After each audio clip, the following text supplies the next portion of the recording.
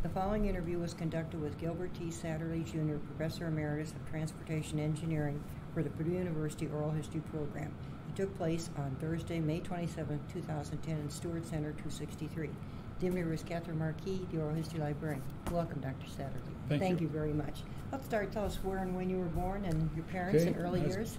Born in 1929 in Detroit, Michigan. Okay. My father was born in southern Illinois on a farm, and he dropped out of high school at the end of the 10th grade. And I'm not sure when he moved to Detroit, but early in his life he moved to Detroit and got a job in the automobile plants. And he was a production worker.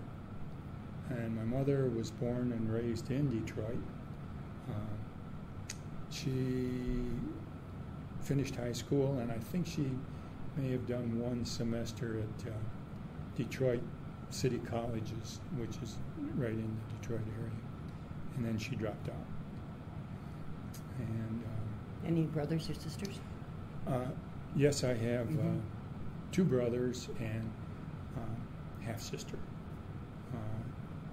I'm the oldest, and then I have a brother who's now deceased, and then a younger brother who just recently retired, and my half-sister lives up in the Detroit area. Okay. My second brother lives in Florida.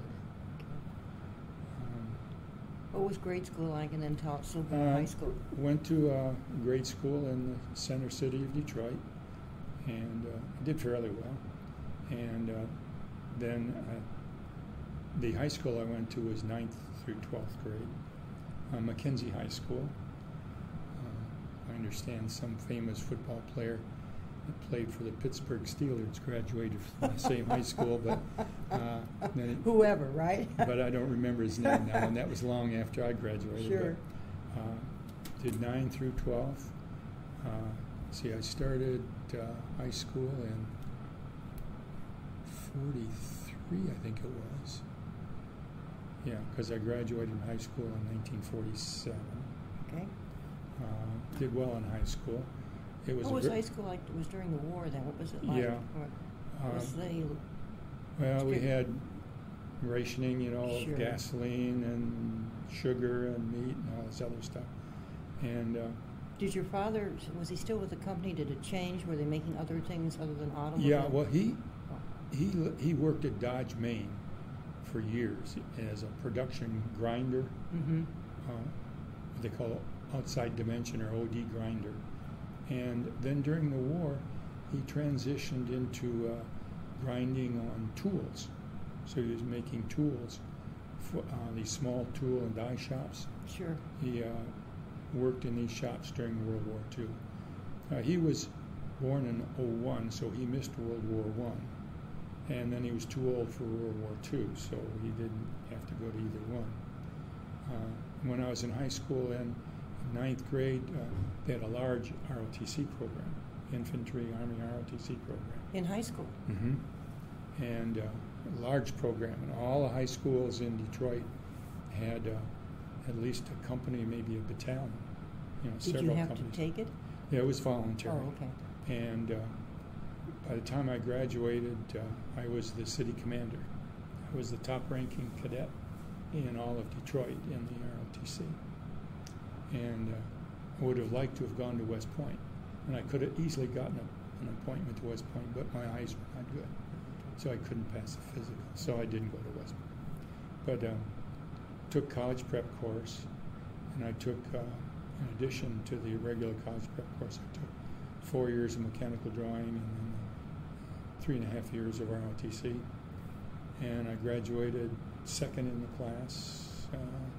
There must have been 600 in the graduating class. Very nice. Very nice. And any clubs that you joined, that you belonged to there when you were there in high school? Oh, yeah. Did ROTC take up quite a bit of time? ROTC, yeah. And then I was in the science club and the ushering club. And for events and things? Worked in the library as a volunteer, shelving books. We are always needed. Right, back then anyway. Yeah.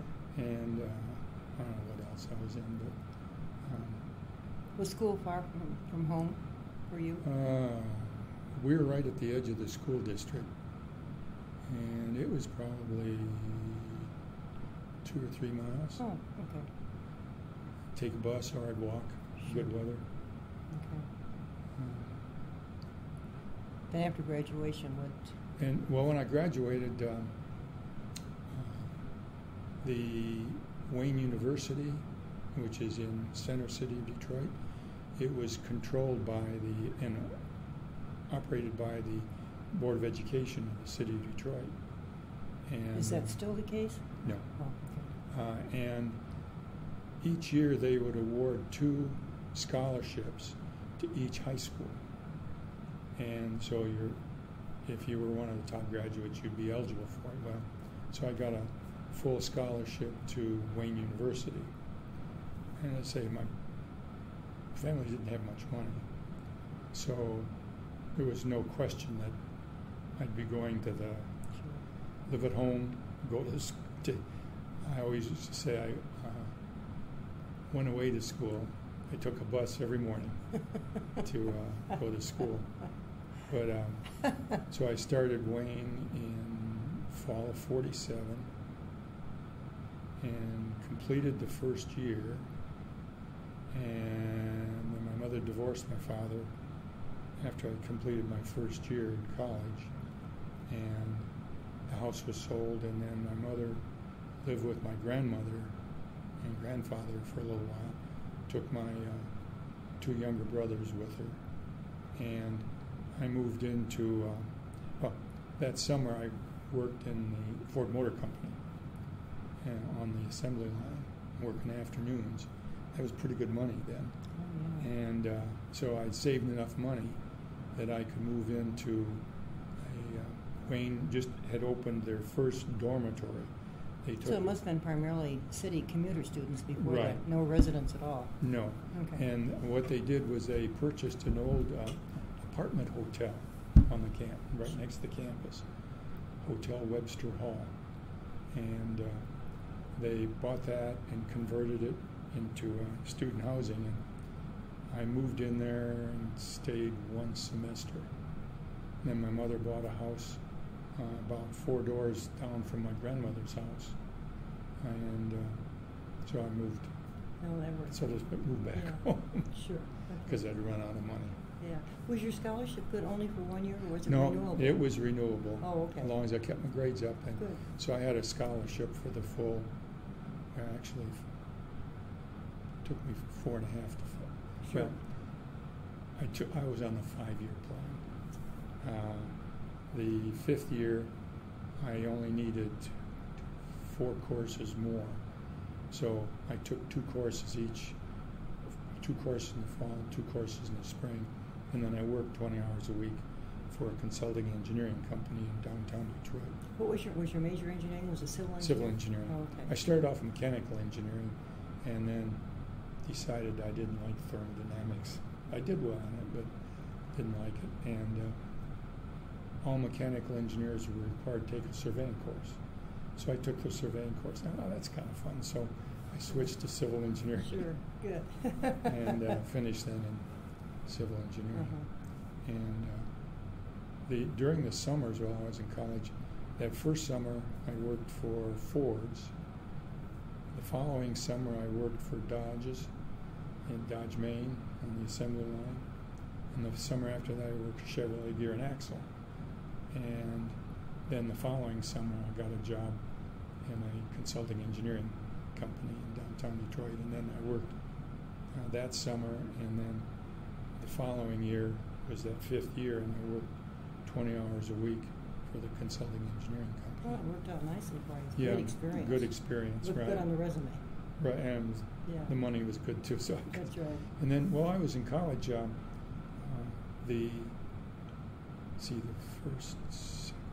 3rd semester, I took the first engineering physics course and did well, and the professor asked me to stay on as his grader. So then for the rest of my career at Wayne, I graded general engineering physics homework. That's nice. I'd spend the weekend grading the whole class's homework papers, and then would have office hours to help the students Sure. if they had any questions with how I graded their problems. So that's why I supported That's my why you way got through beginning. school. Yeah. Did well in college. Graduated first in the civil engineering class. 3.67, I think, which in those days was a pretty good grade point. Don't have many 4.0s then. Not in engineering. And How large was in civil? Was it pretty good sized classes? Well, we probably had 30 graduate. It wasn't Engineering overall was not that large. Not real large. Okay. Not like Purdue. Sure. Okay. And They still have engineering. yes. In fact, I taught at Wayne 2 different times. Oh, okay. Well, what was the next thing after you got finished? Okay, well, in 1949, while I was in school, they reinstituted the draft. And they also started a program whereby college students could take an exam, and if you did well on the exam, you could get a deferment from induction if you were drafted. So I was in that first group that took those exams that the Selective Service administered. And then, that was 1949.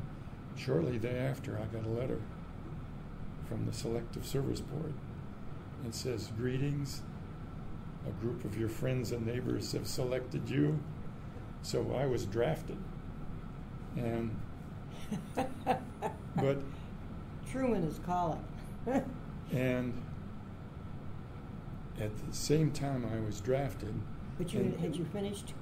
Oh no, this was in 49. Oh, 49, okay. And see, I wasn't. If I were on the 4-year program, I would have graduated in 51. Right, okay. So this was 49, and in the same envelope where the draft notice was, giving the date and time I was to report for induction at Fort Wayne in Detroit. That was the military fort.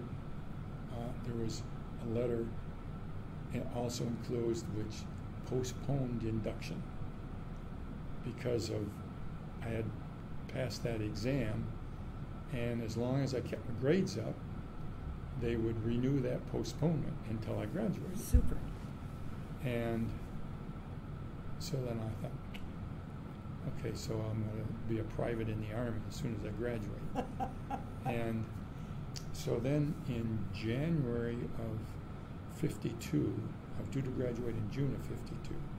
January 52, I see a notice on the bulletin board in civil engineering where the Air Force was looking for college grads with degrees in engineering or physics or chemistry.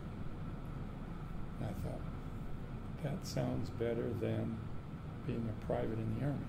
So I applied, and I got called for an interview out to Selfridge Field, which is on Clemens, Michigan, if you're familiar with the Detroit area. There's a big reserve. There was an active duty Air Force wing out there, plus a reserve unit. And they called me out there for an interview. I passed the interview. Then, I'm back up. When I was at Wayne, since I'd had high school ROTC, I didn't have to take the freshman year if I wanted ROTC in college. So I signed up for ROTC in the sophomore year, finished the sophomore year. Before you could go into the junior year, you had to take a physical. I failed the eye exam, so I couldn't continue in ROTC. And so here I am trying to get into the Air Force. And knowing about the eyes. Right. And I passed the written test, and it was like a personality type test or whatever. And then they said, okay, now you need to take a physical. And there was a group of us together, and I got separated from the other group. So I went in to take the eye exam, and the sergeant said, sit down, I'll be with you in a minute. I sat down, and there was the eye chart in front of me. And so I memorized the top 2 lines. And he came in and says, take your glasses off. Okay. What can you, I said, I can read down just the top 2 lines. Okay, what are they? I told him what they were. Cover that. Wait. Really don't. Okay. They were good enough to get in. So, passed the eye exam. Then I had an oral interview with a group of officers. And then in May of '52, they offered me a commission as a second lieutenant in the Air Force Reserve. And another long story. In early 1950, one of my buddies at Wayne, who had been in World War II in the Navy, and he was a petty officer, second or first class, and he was in the Naval Reserves. He said, come on, join the Naval Reserves. He said, it's a good deal. 2 weeks in the summer, you go on a cruise, you get paid for it, you get paid for 2 drills. I enlisted in the Naval Reserves in early 1950. Well, you know what happened in the summer of 1950? The North Koreans moved into South Korea. And we drilled once a week. And we'd go in each for the drill, and there'd be a big blackboard, and there'd be a list of names on it. See the chief yeoman. And they were calling guys in individually back to active duty for the Korean War. And I thought, this doesn't sound too good.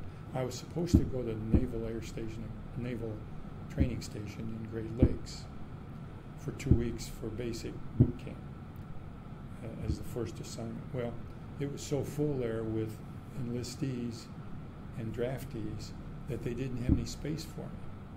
So I didn't get the 2-week boot camp.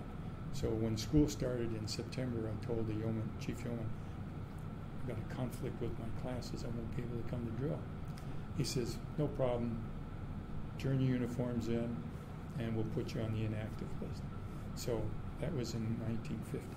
So in 1952, when I want to get into the Air Force, the Air Force said, well, okay, we need to get a conditional release from the Navy before we can give you a commission in the Air Force. So May of '52, I get sworn in as a second lieutenant. August of '52, I get called to active duty. But I graduated in June of '52. August '52, I go off to the Air Force. And I go down to Lackland Air Force Base in San Antonio, Texas. And I thought, okay. And on the order said, subject to successfully passing physical exam at first duty station. Well, okay, we'll see. So I get down there, they give us the check for us to buy our uniforms, bought the uniforms, and then they put us through physical exam. So I'm standing in line, all dressed in my new uniform, and the medic takes my glasses, measures the prescription. I said, oh, they got me. And then they take me in to take the eye exam, and it's one of these, they change it. And my eyesight was, I think, 2,200 or 2,400, I don't remember, pretty bad, but corrected to 20/20. And so the medic said, well, he didn't pass the eye exam, you have to see the major. So I go in and see the major, and he looks at me, and he looks at me and says, Lieutenant, your eyes are pretty bad. He says, you'll never fly. I said, Major, I don't intend to be a flyer.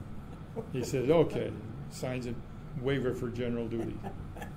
So I got to stay in the Air Force, and it was interesting because here I am in the Air Force, and every once in a while I get this communication from the Navy. Now, what's this? So I was in the Naval Reserves and the Air Force at the same time because somebody in the Air Force had forgotten to go back and tell the Navy that I'd gotten a commission in the Air Force, and they should have then discharged me from the Navy. So in 1954, I get a real nice certificate from the Navy saying I'd completed 4 years in the Navy. But then, so I was on active duty for a little over a year, and then in 1953, and I spent the whole time in the Air Training Command, Officers Basic Military School at Lackland for 3 months, 9 months at Scott Air Force Base, learning to be a communications officer. And I just finished the 9-month course and got my duty assignment. They were going to send me to a aircraft control and warning site in the hills of Pennsylvania, near Scranton, Pennsylvania, as a communications officer. But Eisenhower cut the size of the Air Force budget, and they had too many officers on active duty. And I was on a 2-year active duty tour. The federal regulations at that time said if a reservist was called to active duty, once you're on active duty for 90 days, you could sign a form that said that the Air Force would have to release you at the end of 2 years. And I had signed that form. And so here I am, 1 year done, another year to go, and the Korean War was winding down, and Eisenhower cut the size of the Air Force budget. So they had too many officers. And so they came back and said, you can do one things. You can withdraw that active duty statement, go back on an indefinite tour, or you can go back to the reserves. And here I am, a civil engineer, doing communications electronics work, which is not a good career path in the Air Force. Had I been a civil engineering officer in the Air Force, I might have stayed. But so I went back to the reserves, and I stayed in the reserves and the active reserves at Selfridge Field. Trained 1 weekend a month, 2 weeks in summer, till 1960 when I left the Detroit area, and then stayed in the reserves till 63. And then the Air Force said either I had to be more active, resign my commission, or they'd take the commission from me, or I could retire if I was eligible. And I said, well, what do I have to be eligible to retire? And I said, well, you had to be, I think, age 33 minimum and have at least a year of active duty. Well, I had the year active duty, and I wasn't quite 33. So then I said, well, I'd like to retire. And they said, okay, we'll put your file in a suspense until you're 33. Age 33, I got to retire. Well, you sure had all the luck. You know? Don't get any money from them, but it's okay. But I got retired, right? Yeah. Okay. So that was. Then I got off active duty in '53. Came back to Detroit and got a job in a structural engineering firm. This was in '53, early '54. The economy went sour, and I got laid off. Fortunately, the city of Detroit Department of Public Works was hiring. They were hiring engineers to start design work on the freeway system in Detroit, because it was Eisenhower. Yeah, he's the one that did the he interstate. Was building up the interstate. So I got hired in the Highway and Expressway Bureau, and designing freeways in Detroit. And I did that for 2.5 or 3 years, I guess. And then I moved to a consulting company for a short while. And then in 57? Oh, meanwhile, while I was working 48 hours a week, I decided I had some GI Bill, so I decided to go to law school at night. Did that for a year. Took a year of contract law and a year of tort law, and decided It wasn't what I wanted. And so I switched to the master's degree program in civil engineering at Wayne State. It was Wayne State then. And then in '57, the professor who headed up civil engineering at Wayne State called me and asked if I wanted to be an instructor. So I said sure, because I was already taking courses at night on my master's degree. So I was a full-time instructor for 2.5 years, and decided I liked teaching, and decided that if I was going to go into teaching, I had to get the, so to speak, union card. I had to have a doctorate. So I quit teaching at Wayne State went back to the city of Detroit full-time so I could earn more money, and worked for them for a year and a summer, and then quit there and went to Northwestern full-time as a doctoral student in 1960. Had a wife and 2 kids. Where'd you meet your wife?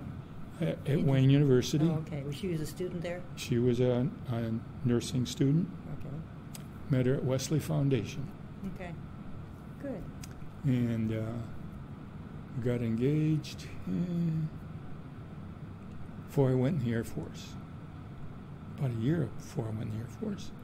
And then we got married in December of '52 while I was on a 10-day leave.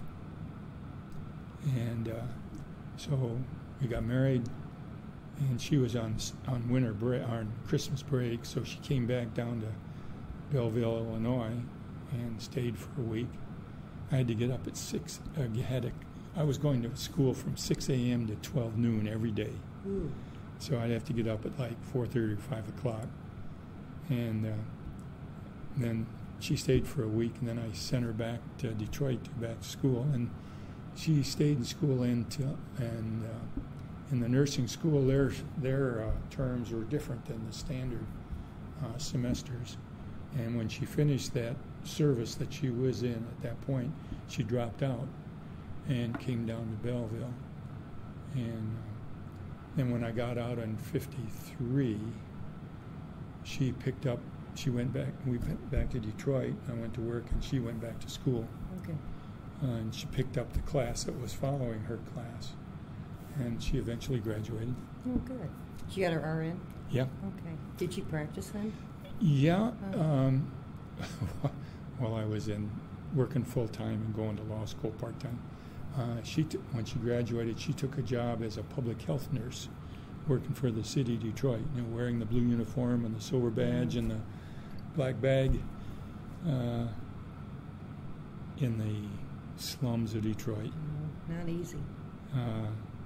Chasing down TB contacts, working with mothers with newborn babies, training them how to take care of their babies.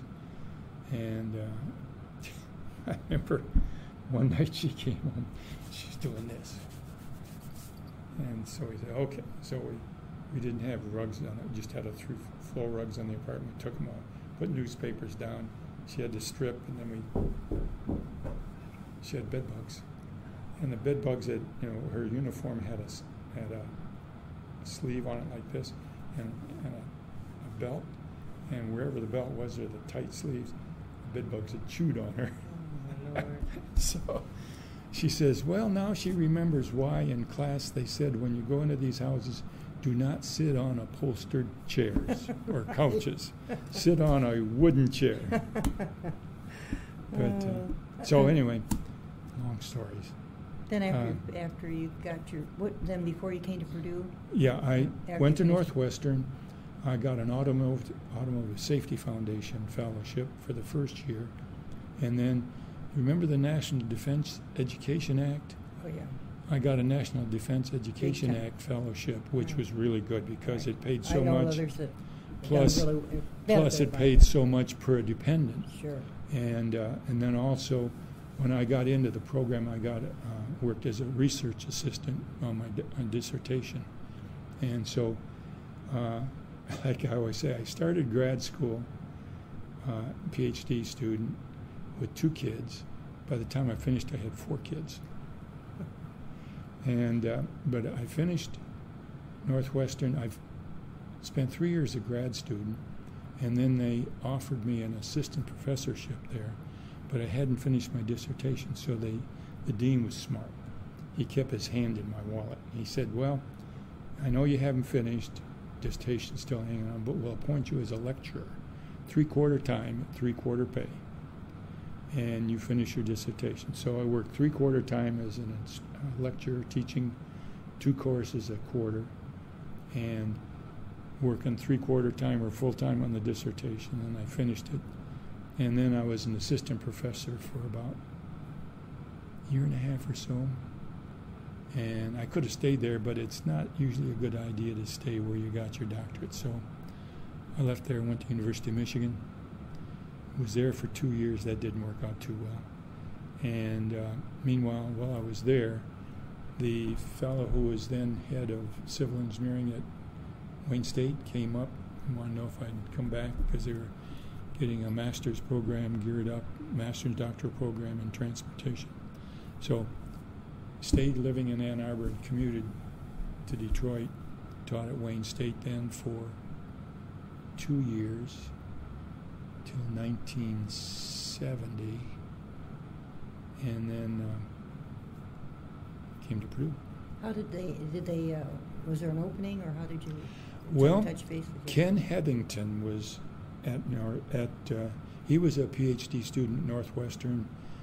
We overlapped just by a little bit. I think when I finished, when I was teaching there, he was a doctoral student at Northwestern. And then when he finished, he came to Purdue. And so Purdue was looking for someone to kind of specialize in teaching and to teach the undergraduate required course in transportation engineering, which all civil students had to take. It was 2 lectures a week and a 3-hour design lab. And, all the civil students had to take it, so a required course. So it was offered both semesters and also during the summer.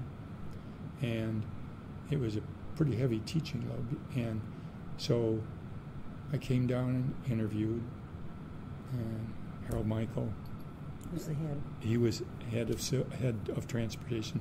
John McLaughlin was head of the civil school. At that time, okay. And I remember Harold took me to dinner out at Sarge Bill's. Remember Sarge Bill's? We miss it. I really like it. Yeah, that was a good restaurant. Yeah, it sure was. And I interviewed, and they offered me a full-time position, and I accepted it because I was ready to move it to a bigger school. And so that was 1970. I came to the campus, and I took over the CE 360, and I would do the lectures, and I would always do one of the design labs, and then I supervised the grad students who were on the other design labs. And I remember we always had a Saturday 8:30 to 11:20 design lab, and just to show what a good guy I was, I took the Saturday class. Not always, but frequently I do the Saturday Well, in that lab. case, you could still go to the games because they persistently would be around 1 o'clock or whatever, Yeah. Not like it is today. Well, when I first came, I had season tickets to the football just the first year I was here.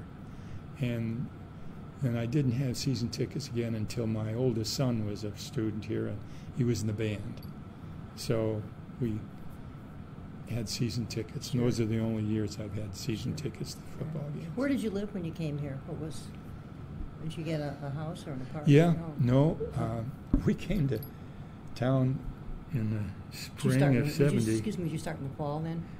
July 1st. Oh, okay.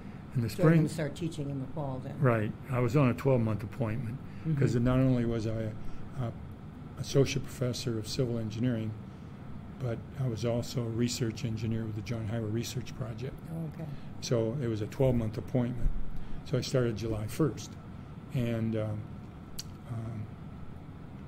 so my wife and I came to town in the spring and went to a realtor, and they said we wanted to live in West Lafayette. And you know how many houses they had available at that time to show me? 3 houses. That's all that was available in my price range. Right. And Still. I looked at one on Linda Lane, looked at one up on Indian Trail, then we looked at the house that, remember Dr. Don McLeod? He was a medical doctor at the health service. Name doesn't ring a bell. Of course, I know the health service, but I just... He was selling his house, and so we looked at it, and it was big enough. It had 2 bedrooms in the basement and a full bathroom in the basement, and 2 bedrooms upstairs, and the 3rd bedroom had been converted into an office. They'd taken the wall out because Dr. McLeod's wife was a music teacher, piano teacher, and they had converted the 3rd bedroom into a studio where she had a grand piano. And they could push the folding door back, and then she could have recitals because they'd put chairs up in the family room. But anyway, that was the only house that would fit us, so we bought it. We've been in that house for 40 years. Isn't that nice? It's on the corner of Indian Trail and Blackhawk. Oh, okay. Right on the corner. Good location. And handy? Yeah, because Birchfield School is just two short blocks away, and That's right. the junior high was just not too bad, and the high school not too bad a walk, so the kids could. Good. Well, they didn't have school buses then, No, I understand. and the kids walked to school. Well, I went to grade school within walking distance, but high school was a little bit further, so my father had to drop me off, but we could take the bus home. Yeah. The bus. Yeah. Let's talk a little bit about it at your initial appointment. Then you were teaching that, and one of the things that is kind of your key thing is the counselor to students too. Right. I didn't do much that initially. One of the assignments I had, I should mention, when I first reported July 1st, Joint Highway Usage Project had agreed with the cities of Lafayette and West Lafayette to make a study of public transit in the cities. Okay. Because prior to my coming here, the private bus company went out of business. Okay. And the two cities came up with some money, bought the assets of the private bus company, which consists of about 15 or 20 ancient buses. Oh, they were pre-World War II buses. And, yeah, you were involved with that and establishment. Ken Heathington and Bill Greco and myself were assigned. Bill Greco didn't have a very large part in it. It's mainly Ken Heathington and myself. Supervised a group of grad students, and we did origin and destination survey, and we did counts on the buses and things of the sort. Made a complete study, because one of my specialties is public transit, and made a complete study, and we discovered a state law that allowed communities to establish a public transportation corporation. The law was originally written for Fort Wayne, and so we found this law, advised the two cities that they should, if they wanted to supply public bus transit, they should set up a public transit corporation, which they did, and appointed a board, and Ken Heathington was appointed to the board. And I continued working on it, and I wrote the first application to the federal government so we could buy some buses. We bought 16 new buses. And we also put an application in to buy land and put up a terminal facility, which is there on Canal Road. So we built the facility, had new buses, and I wrote the grant applications. And then Ken Heathington, a year later, decided to go to the University of Tennessee. And so then Mayor Williamson appointed me to the bus board, the Greater Lafayette Public Transportation Corporation Board of Directors. And immediately I was appointed chairman of the board, and I was chairman of the board for 8 years. Yes, And I served on the board for 17 and a half years. And after well, that, as chair and before being chair, right? Well, and no, I was chair for 8 years to start with, and then I stayed on afterwards for a total of 17 and a half years.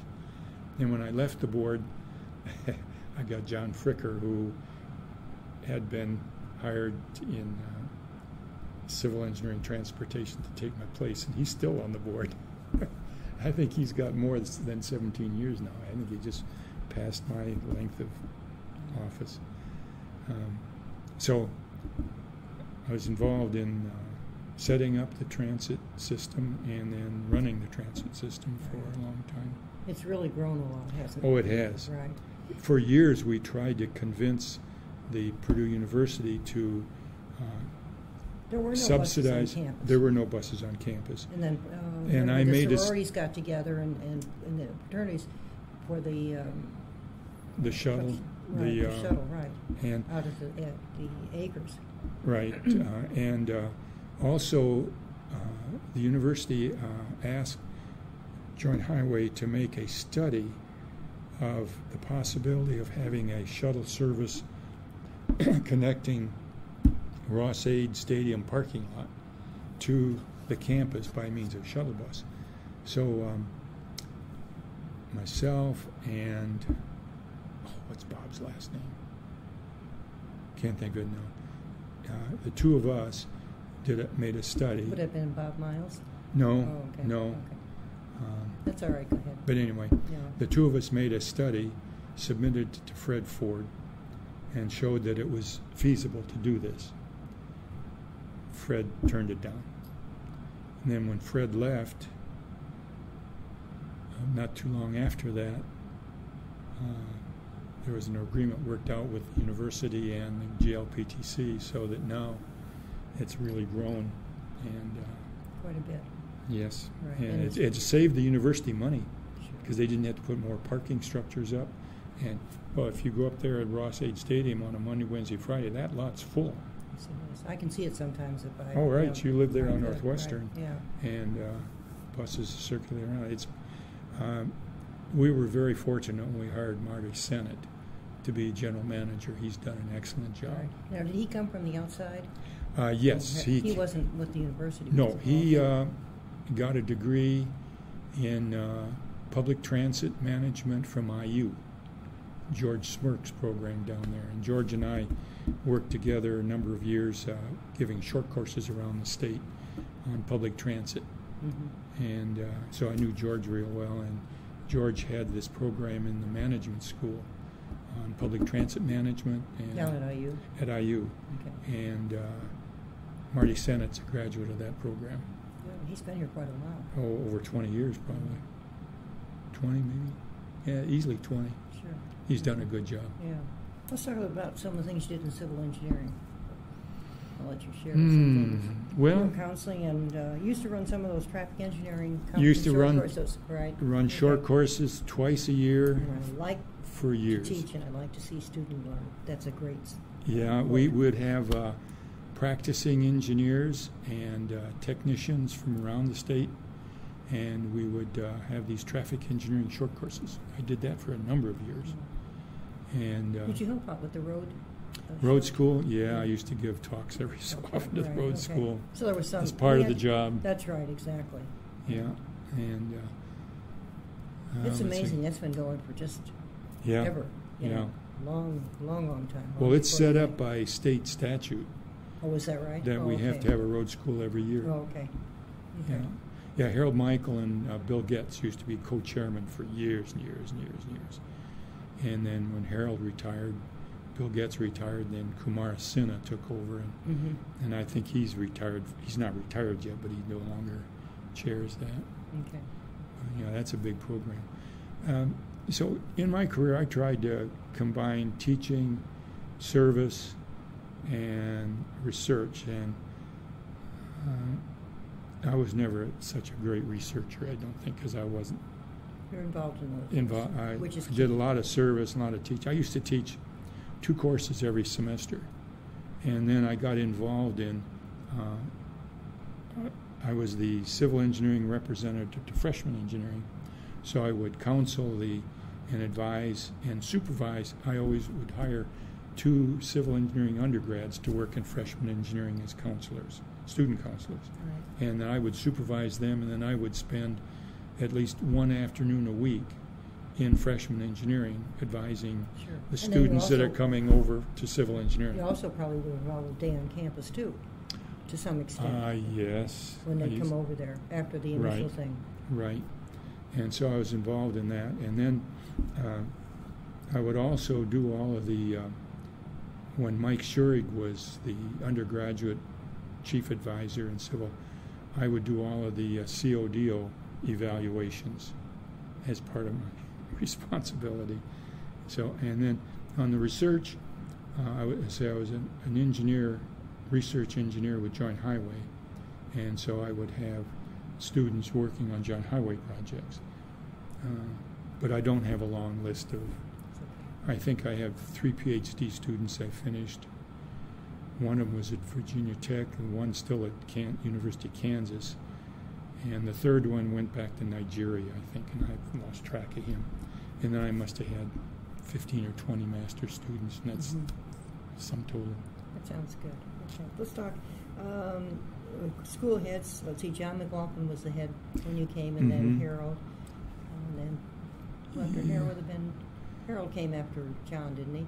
Yeah, and then Vince Dranovich came in. Right, yeah. And when Mike Schurig retired, I moved down to the main office, and I used to teach this one course. I had the sophomore seminar every semester, and in civil engineering, and then I would teach the geometric design course. That's kind of one of my specialties, geometric design of highways. I used to teach that each spring, but then as the enrollments increased, and I was the chief academic advisor, and I would advise all of the freshmen coming in as sophomores, and I would advise all the sophomores until they selected an area of specialization, and then I'd assign them to a professor in that area.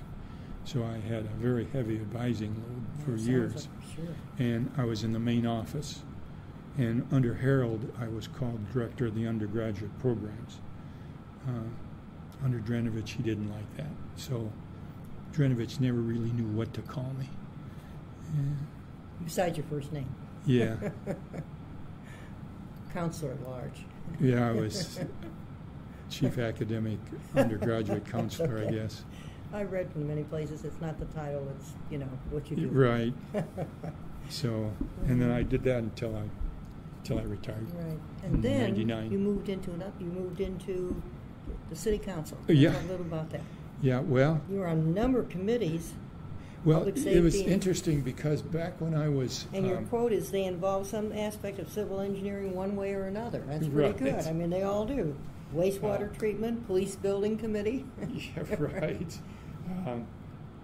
Back when I was on the transit board, Sonia Marjoram and Lee Trappman came in one evening and asked if I'd run for city council. I said, no, I don't want to do that. I'll stay where I can, I think, make the most contribution, and that would be on the transit board. Well, then after 17 years, I retired from that. I resigned from that. And then when I retired in 99, this was in May, and the Democrats didn't have anybody that ran in the primary for District 4 at City Council. And so I talked with Patty O'Callahan, who belongs to the same church I do. And I said, Patty, do they need someone to run the Democratic ticket for District 4? She said, yeah, that would be good. So I talked with Sonia, and Sonia said, yeah. So they slated me in, because I didn't go through the primary. They slated me in because they didn't have anybody. And so Sonia and I covered a lot of miles campaigning that summer, and I got elected for the first term. And she appointed me to the Wastewater Utility Committee, and appointed me to the sanitation, maybe, or streets, or okay. And several committees you're on. Public safety was another one, probably. Yeah, and then also she appointed me to the Traffic Safety Commission, and I was on the Traffic Safety Commission for 8 years. And then after the 4 years, Sonia didn't run, and then Jan Mills ran. I wasn't going to run for a second term, and Jan Mills said, would you please run? And so I did, and got elected. So we had still a majority of Democrats on the council. She put you on the board, then you moved to And the board of then I moved Public to the Works. Board of Works, yeah. Right, yeah. And, That's a key committee. yes. Right. Yeah, we'd meet every week, every Right. Tuesday at Well, a couple things. 11 One o'clock. was the relocation of 231, and then the Lindbergh thing. Oh, both the of which Lindbergh were on your thing, yeah. watch. Yeah, the Lindbergh project. I'm sure people, and of course, a lot of the news things we pick up when we put in our vertical file. Yeah. We're talking Well, the about Lindbergh project, a consultant was hired to design it, and then that started in Sonia's. Yes. That's what I thought. Under I'd Sonia's forgotten. term. Right. And it was designed, and there were a number of different alternatives that could have been used over the bog. We knew the bog was there. They did some borings, and they could tell what was there. And 80% of the cost was paid for by the federal government, federal funds coming through the state highway. And so we looked at the possibility of a bridge. We couldn't go around the bog because Purdue did not want their golf courses disturbed. And so we had to go across the bog. And so there are a number of possibilities. One would be excavate all the bad material, put all fill in the bog. In the bog, which they'd put sheet piling down and excavate it, put in good sand, gravel, compacted, so or they could put surcharge on it. Surcharge meaning you take the material that's there and pile dirt on top, and the idea is that the extra weight of that dirt would compact the material underneath, force the water out of the pores, and compact the material. And then there was also a possibility of a bridge. Bridge was the most expensive alternative. The state wouldn't go for that. The feds wouldn't go for it. They said, let's go with the compaction, the surcharge method. So that's what they started. They put the surcharge on it, and what happened? Instead of just compacting the material flowed out to either side, and that didn't work. And so then they said, well, what do we do now? And so then Purdue's geotechnical engineering group got a couple of students, a couple of faculty involved. They looked at it, and they said, well, maybe what you could do is put some piles down, geofabric, coarse aggregate, compact it down, and build your road. And then the contractor said, well, how about if we just put some of these piles along the side about every 6 feet where this material is slipping out? I told the mayor that's not going to work. So the mayor said, no, don't do that. It's not going to work. So meanwhile, the general contractor came across, we got a design and an estimate from a contractor in the East who had a lot of experience with this type of material. The general contractor, meanwhile, found a contractor who was working on campus doing some work for Purdue. They're out of Kansas City. And the contractor in Kansas City said, I can do that. And I can do it cheaper than what the contractor from the East Coast would. And so the general contractor said, I want to use this subcontractor. And the state said, the city wanted to use the one from East. But the state said, you can't get between the general contractor and his subs. And so they said, the general contractor can use this sub. And the sub came in with a design, and the state accepted it. Well, then what happened was they've got concrete piles down there that don't have reinforcement, just concrete, every about 6 feet, crossways and the length. I've forgotten how many there were, hundreds of these piles in there. And then they proceeded to put a geofabric in, which was not as strong as what was recommended by the contractor in the East. And they also, the general contractor wanted to use this soil material that they had used for the surcharge, and the state approved it. And so they put in this soil material, which is not coarse aggregate. Coarse aggregate will lock. And the idea was this coarse aggregate with the geofabric, several layers of geofabric, would lock in, and it would bridge between these piles. They didn't use the right geofabric. They didn't use the right soil material, aggregate. And then they put it in, put the pavement over it. Now it goes like this. So wait for the next stage or the next row or whatever. Well, now what they're planning to do is put a bridge in. So The that's relocation 231, that's city and county. Yeah, I thing. really didn't get No, involved with that. That's still in process. Yes. And it's going to take some, but it'll make a complete change within, Yes, around, right. around the university, I think is Right. what they're really talking about. And the plan is to, well, Lindbergh will have a intersection with New 231. Cumberland will. Cumberland's going to be extended out there. And then State Road 25 will have an intersection. Right, okay. Hopefully we're still around when that comes. Send me a card if not. Depends on how long I live. I'll be 81 in September.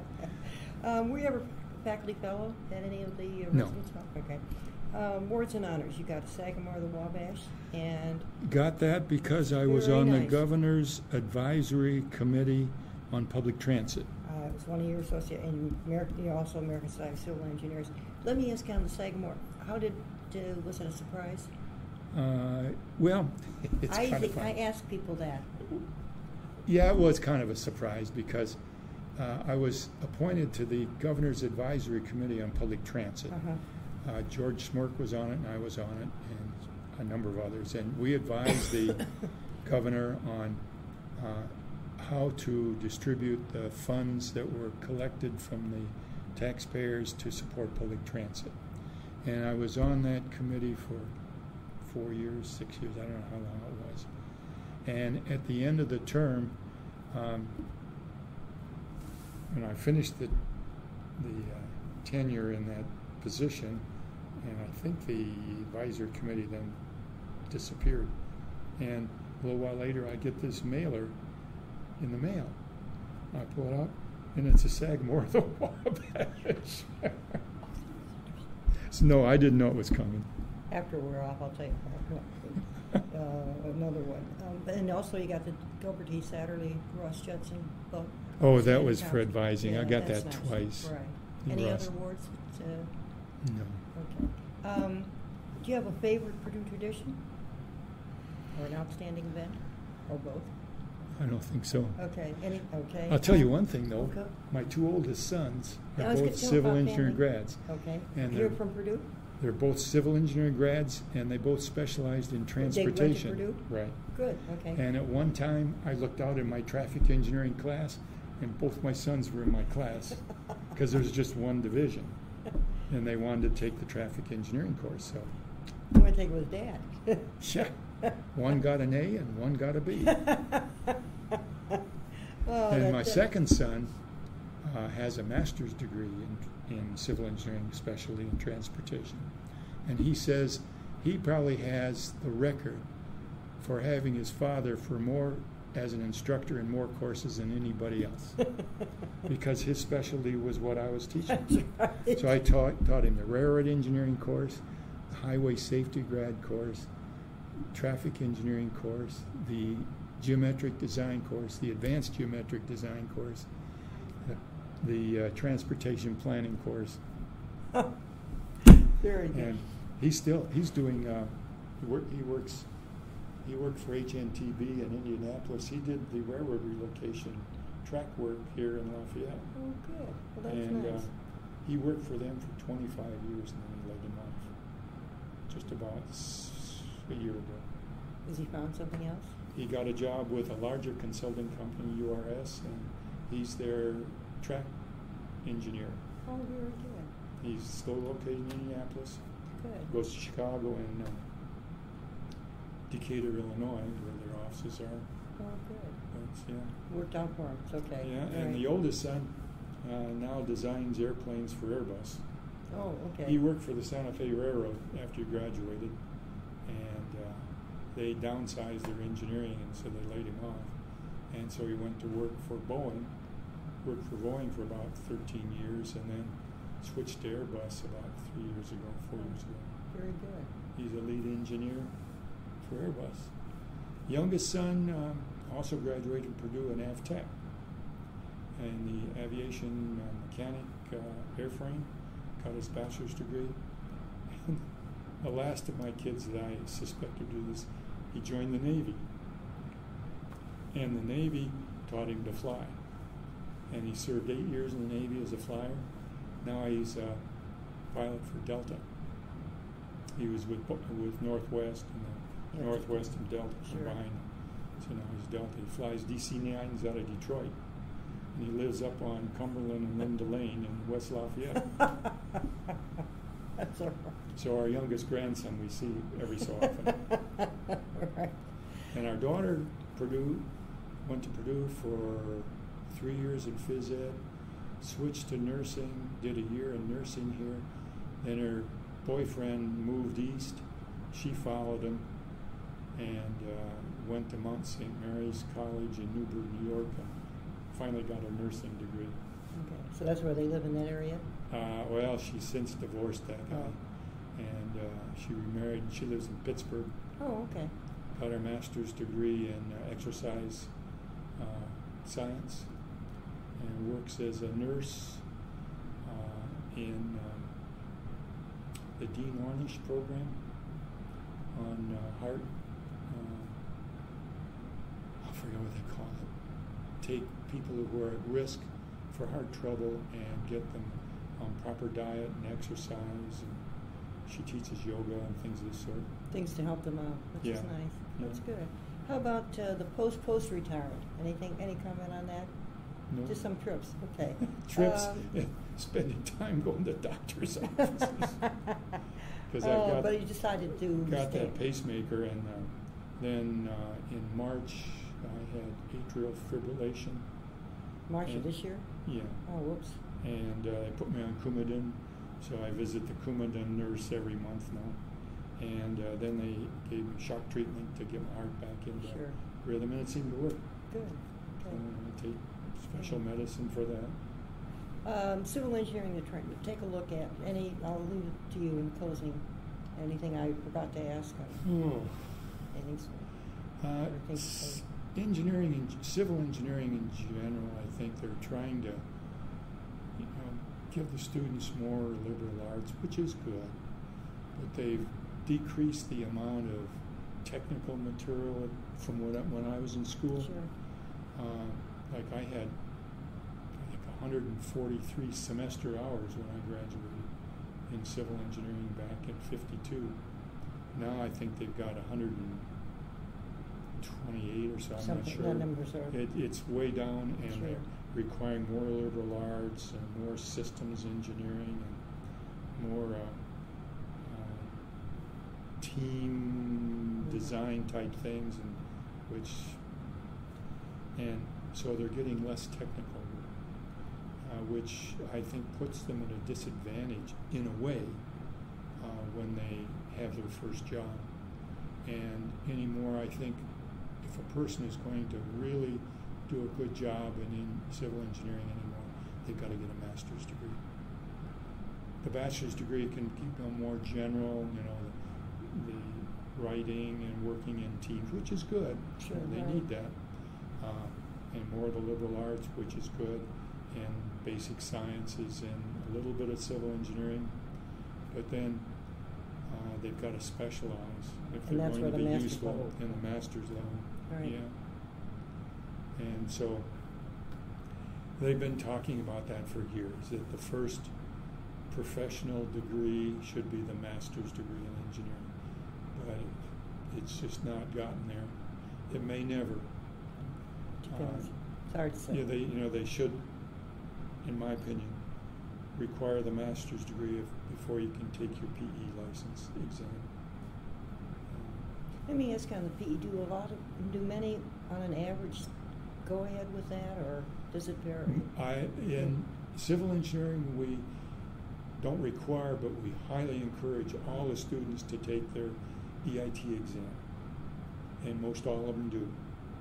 I've forgotten what percentage was. Sure. Okay. In the high 90% take the EIT exam, which is the first step towards registration. Right. It's a good thing to have, even if you go, because you've always got that shingle to hang. Right. No matter what happens over time. I never regret getting that. That's right. I was a registered engineer in Michigan and Indiana. Yeah. Indiana was by reciprocity because I took the exams in Michigan. Sure. Okay. Anything, do you think we covered everything? No, but I better go Okay. pick up my wife. Okay, thank you. She- Thank you. We I got a few dropped her minutes. off at the hair place. Oh.